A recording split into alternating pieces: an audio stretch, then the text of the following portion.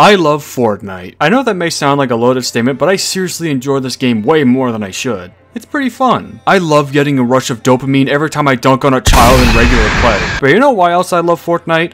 Because it's funny as hell. I think it's hilarious whenever they add funny cartoon characters shooting the funny gun at the funny guy. And I love seeing people's reactions to Scribble McBimbleton being put in the item shop for $20.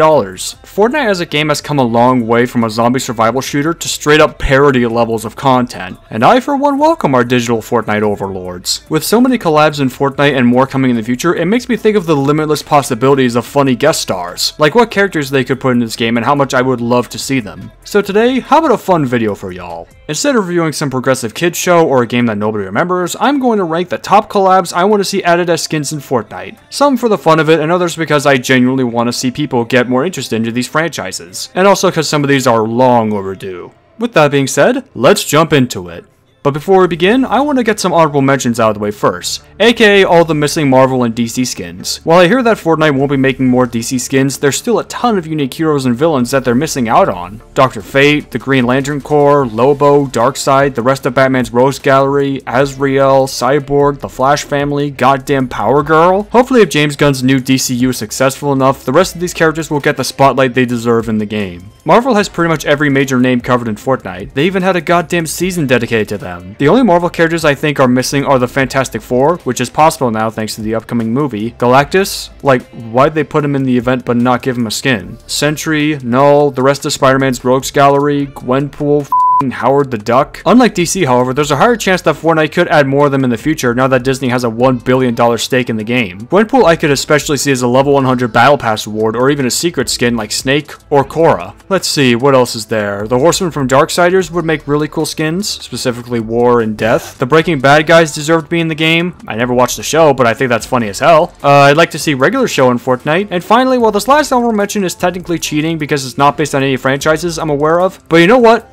It. I want more joke animal skins. In case you don't know, one of my favorite skins in the whole game is Fabio Sparklemane. A lot of people don't like it, but I love him, damn it. There's something about seeing a lineup of anime-ass skins in the battle pass right next to a fucking DreamWorks-looking ass unicorn standing next to them that just cracks me up. I love how he shoots guns with his hooves. I love that they turn into small hands when he eats a cereal like a reference to Adventure Time. That shit is priceless, and it represents Fortnite at its absolute peak. While there are plenty of cool-looking joke skins in the game, many of which are animals, none of them really hit that alien appeal to me like Fabio, and I want more like that. How about in the next battle pass we get an elephant skin? Like a straight up f***ing elephant in suspenders and a bow tie with hooves and everything. He could even have a built-in emote with his trunk or one where he's scared of mice. Solely for the community reaction, it would be priceless. Alright, that's enough of the honorable mentions. Time to see what funny characters should be in this funny game.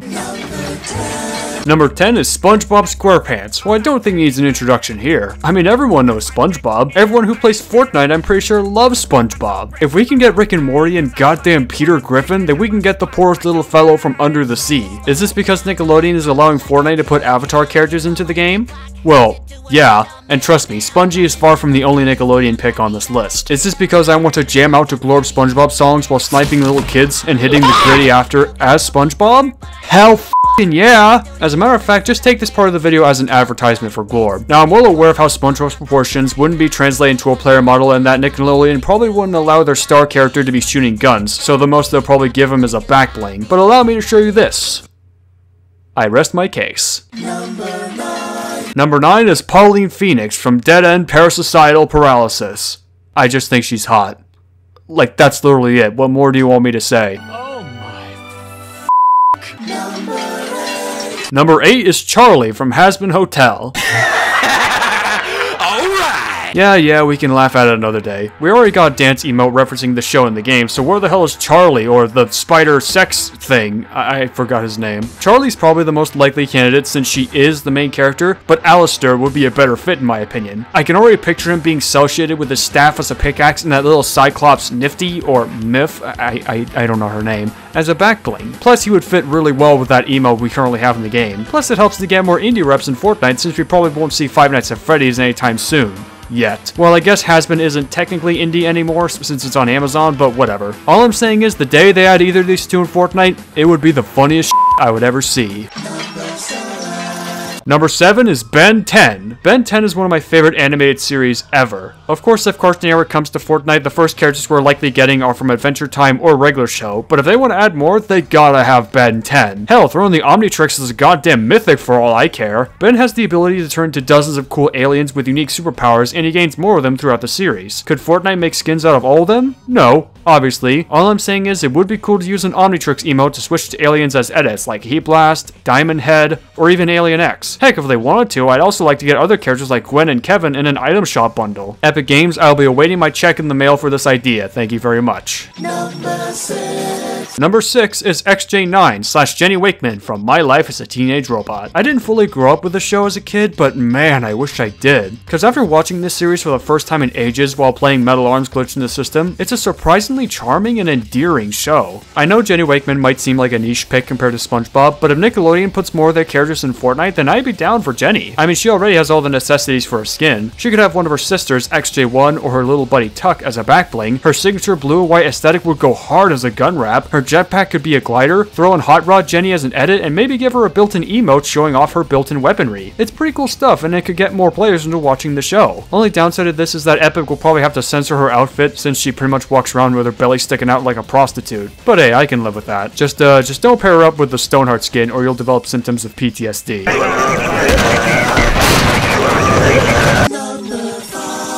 Number 5 is Spawn. From the guy who co-created Venom comes this hardcore demon-hunting anti-hero, voiced by the one and only Keith David. I gotta come up front and say, I know jack shit about Spawn.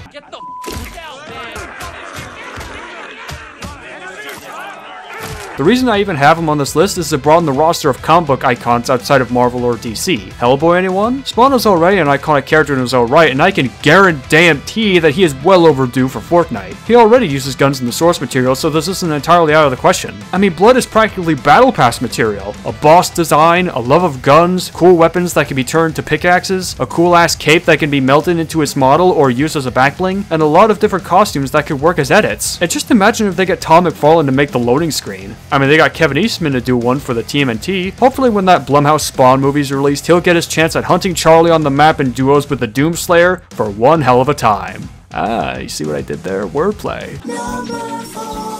Number 4 is more League of Legends skins. Arcane Season 2 comes out by the end of the year, and if Epic is bringing back Vi and Jinx into the item shop, I'd like to see more League skins along with them. While I could cherry pick some champions to become skins in the game, like Sion, Jax, Kassadin, Nasus, Jace's Hammer is already in Fortnite, so why isn't he in the item shop? I've boiled my top choices down to 3 based on Arcane: Darius, Echo, and Victor. Darius is a big, tall dude who swings a big axe and is representative of one of my favorite factions in the world of League, Noxus. He's practically begging to be a Fortnite skin, just look at him. Big buff dude, Fortnite's got plenty of those. A weapon that can be easily translated into a pickaxe, huge shoulder pads, and a flowing cape that can either be bound to the skin like Wonder Woman's cape or turn into a back bling. With Noxus potentially getting more involved in the next season of Arcane, Darius would be a great choice to not only represent League of Legends more, but also to represent this faction and potentially one of the big driving forces of Season 2.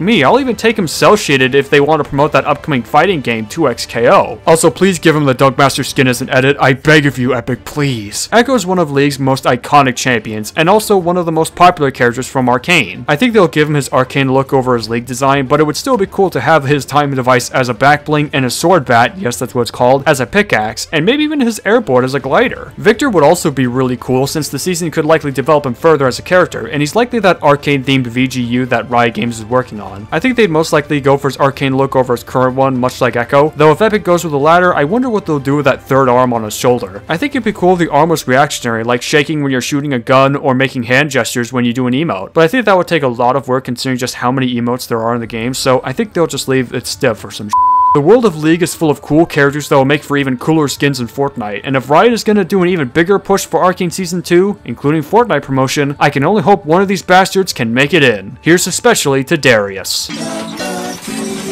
Number 3 is a bit of a controversial one because it's of a show that I am pretty sure more than half of the people who play Fortnite have never even heard of, but I put it on here anyways because I actually have evidence of it being a possibility, even if it's a small one. I want to see Anne Boonchoi from Disney's Amphibia in Fortnite. To those who don't know, Amphibia is a Disney Channel animated show about a girl named Anne Boonchoi who gets teleported to a fantasy world of talking Pepe-looking ass frogs. It's basically an American isekai, much like how Owl House is a lesbian isekai.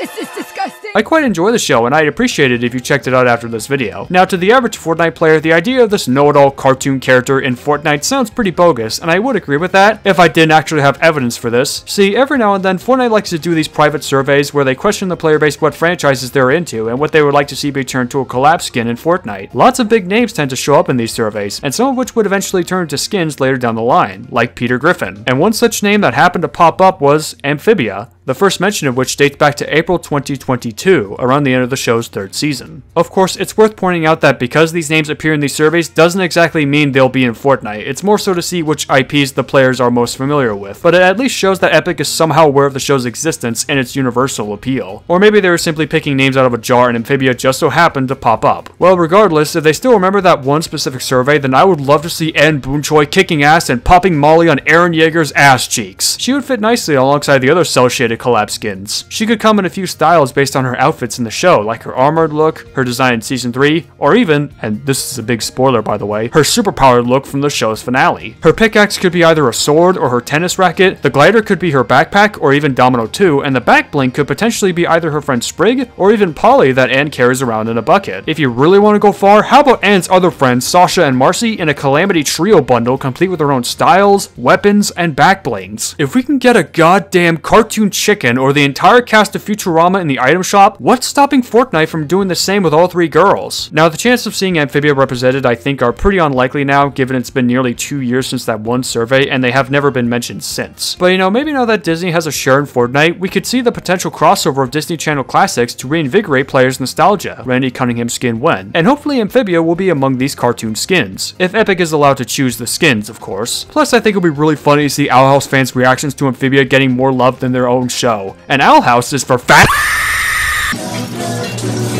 Coming at number 2 is Dante. Not this Dante, unfortunately. This Dante from Devil May Cry. If I had a nickel for every time I wanted a Demon Slayer in Fortnite to compensate for the fact that I don't have the Doomslayer skin, I'd have 2 nickels. Which ain't really a lot, but it's weird that it happened twice, right?